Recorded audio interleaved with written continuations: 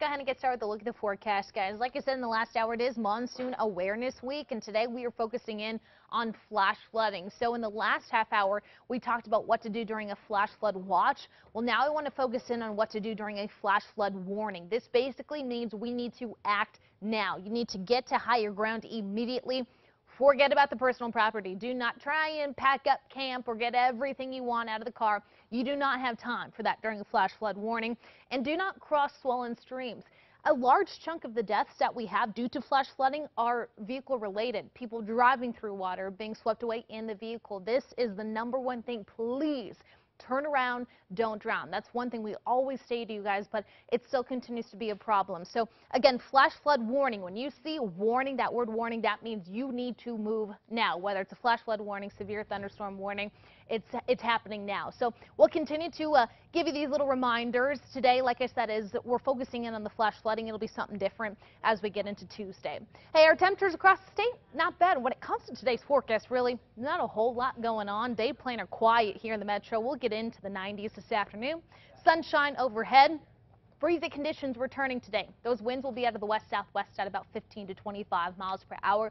Pretty much the only concern I have today will be the storms and showers that we have near that northern state line, specifically the northeastern corner here. This is where we have the possibility of some of those storms turning strong to severe. We have the slight risk posted for parts of Union County. That's the yellow color.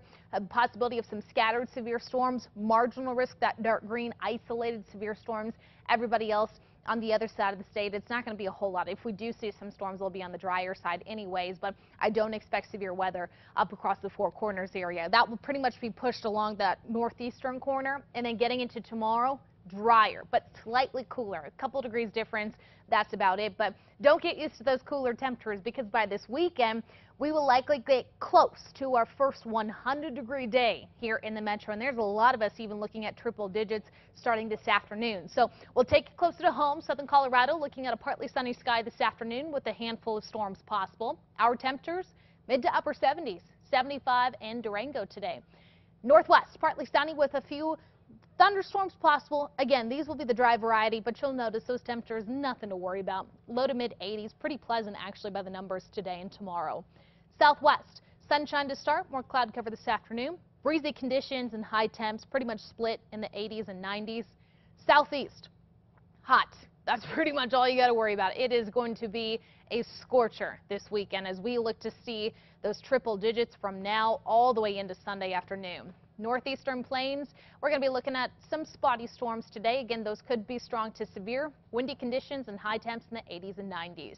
Northern mountains, spotty storms also possible in your area. High temps in the 70s and 80s. Santa Fe at 82 today, but we'll be in the 90s over the weekend.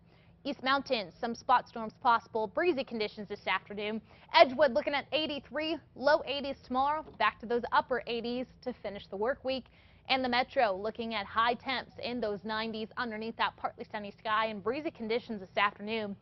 7-day forecast shows a little bit of a cool off tomorrow, but we'll get right back to those 90s Wednesday, and 90s is where we're going to stay for the rest of the work week and weekend. So at this point, Father's Day looks great, but we are going to be battling a lot of heat heading our way. So make sure you're doing everything you can to take care of yourself and take care of those pets. You've got to, and yeah, it's so much heat that you have to make sure that you're taking care of. Got to get used to it. All right, Kristen, thanks. Still to come, we have